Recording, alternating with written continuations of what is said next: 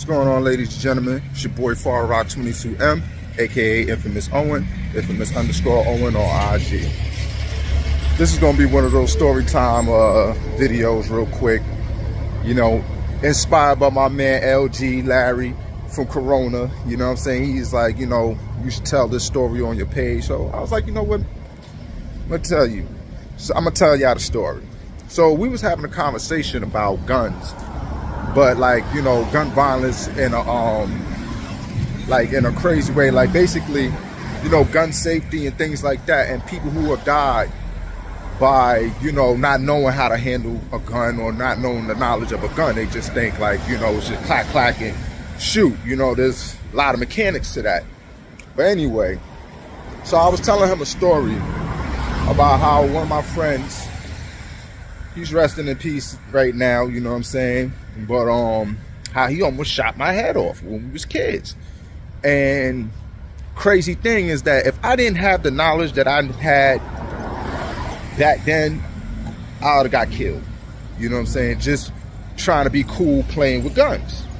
So I'm a backtrack to when I learned about this, right? So when I was younger, you know, living on New Haven, there used to be a I don't know if he was security or a policeman, but they used to patrol my building, you know, and he was armed, you know, so he looked like a cop, you know, he had a badge and everything, you know. So far back then, it was kind of hard to understand, but if you would have asked me, I would have thought this dude was a cop, but he was armed security, I believe. I don't know. But anyway, I had an infatuation. I had an infatuation with guns. You know, as a kid, you know, when you in the hood, watch those hood movies, you know, you play with cap guns, you know, you kind of take a liking to these things, you know, to these pistols and stuff like that. I mean, that was me, you know what I'm saying? Like, we all made paper guns, you know, cops and robbers. Anyway, when we used to be in front of the building or the back of the building, you know, always wanted to see the gun. Like, yo, let me see your gun, let me see your gun. You know, he'll never show us the gun. Like, you know, like I remember one time he took the clip out and let us see the bullets and all of that. So that right there was just like, oh, okay, all right. So I guess he must have recognized that. Like, yo, shorty might be on to something. You know what I'm saying? Let me go ahead and educate him early. You know what I'm saying? Because I guess he must have seen that I had an infatuation. He recognized that. So I'll never forget, right? I was probably about 9 years old when this was going down, right? So I'll never forget, probably 10, I don't know, 9 or 10, one of those years. I was very young. So I remember I was outside. I was like one of the only kids really outside at the time. Everybody, I guess, must have been in the back of the building, and I'm probably coming through the front of the building. So he calls me. He's like, yo, come here. So I'm like, yo, what's up? He's like, yo, let me talk to you for a second, shorty. I'm on, you know what I mean? So we walk into the building and we go into the maintenance office. And next thing you know, I'm wondering like, okay, what are we going to the maintenance office for? You know what I'm saying? Like, this is a little crazy right here. This is a little creepy. You know, I'm thinking this as a kid, like, yo, what the So he goes to the office. He sits in the super's desk. You know what I'm saying? He pulls out his service weapon. He had a Glock, and he took the clip out and he handed it to me. He goes, you know, get that addiction off of you. You know what I'm saying? Play around with that, and you know what I'm saying, because you too infatuated with this shit. So I'm like, wow. So I took the gun and I pointed it at the wall, right? And once I put my finger on that trigger, he, I guess, must have thought like, oh, snap. He damn near jumped across the desk and said, yo, hold on. And he took the gun, he wrapped it back, and he dropped a bullet out of it. So he was like, yo, always make sure that, you know, the chamber is cleared. Even when you take the clip out, I forgot that I had one in the chamber. You know what I'm saying? I'm like, huh? You know what I mean? So he's like, listen, you know, he's showing me like when you rack it, you put one in the chamber or whatever. He's like, now when you take the clip out, there's always going to be that one in the chamber. You always got to make sure there's not a bullet in the chamber. You know, when you got to clean your gun, basically. So anyway, long story short, I was dry shooting it. He even taught me how to take it apart and everything. You know, I learned how to take a Glock apart at the age of like 9 years old. Put it back together. You know what I mean? I did that like 3 or 4 times.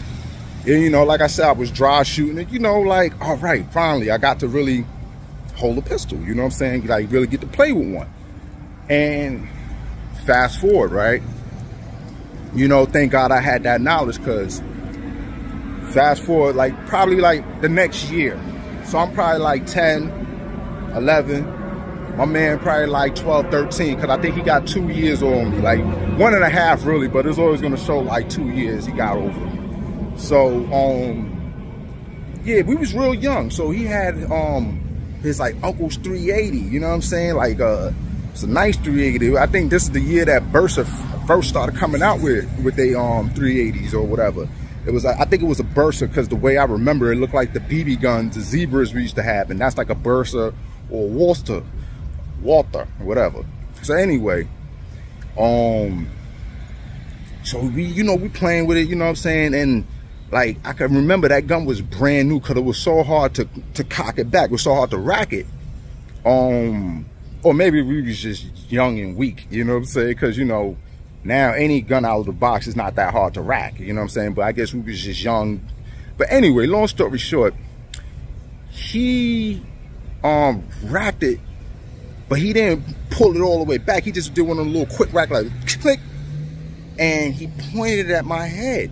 And he said something like, yeah, mother, you know, and I grabbed the gun, I grabbed it down, I'm like, yo, what you doing? He goes, yo, what's your problem, man? Ain't no bullet in there. I'm like, yo, bro, the clip is in the gun. He's like, nigga, I ain't pull it back all the way. What you talking about? I say, yo, bro, there's probably a bullet in that chamber, my dude. Just because you ain't rack it back all the way. Because we was dry shooting it before. But when he put that clip in and he did that little cop back to make it sound like it, but he ain't think he racked it all the way.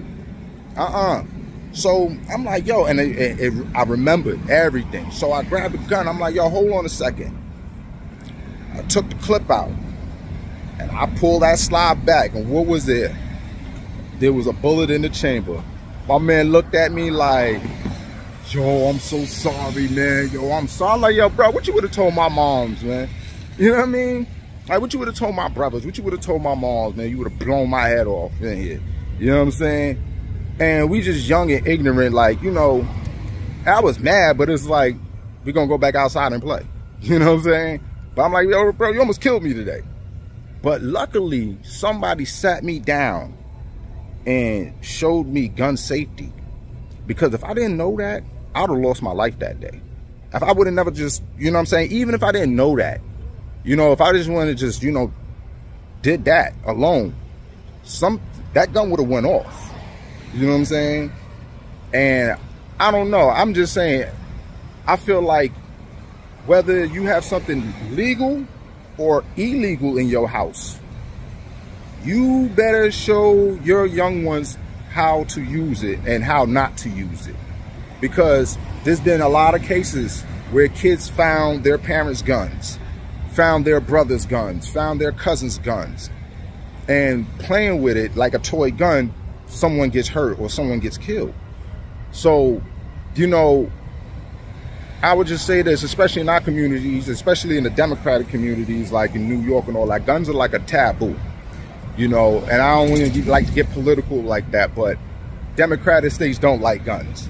So some of us are taught to be like, guns are bad, you know what I'm saying? But drugs is okay. But if you go to the Republican states, you know, guns are good, but drugs are really bad. You know, it's crazy. But anyway, gun safety is very important. And I say this, whether it's illegal or legal, you should still have knowledge on what you're dealing with. And the people around you should have knowledge on what you're dealing with. Because at the end of the day, someone could get hurt. I almost got hurt. So that's the story. You know, rest in peace to my man. Yeah, I mean, I'm not going to, you know, put his business out there, you know what I'm saying? Because, you know, he still got family. Some people may not. If you know, you know. People know the story. People know who it is. But you know, just out of respect, I'd rather not. My man resting in peace right now, and that's what it is. But we was real young playing with guns. And like I said, I was like 9 when I learned that knowledge. And I moved in the following year, everything hit me. And if that didn't happen, I wouldn't be here talking to y'all. So yo, like, share, subscribe, you know, drop a comment. Let me know if y'all had any, you know, close calls, things like that. Donate if you want to. Cash App, $ Sandman O. You know what I'm saying? But most importantly, like, share, and subscribe. Peace.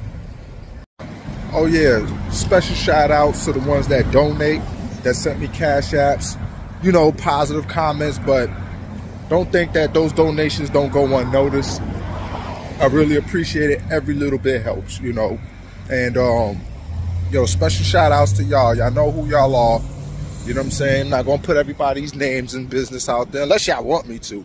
But I dead ass appreciate y'all. Good looking on that. For real, like, for real.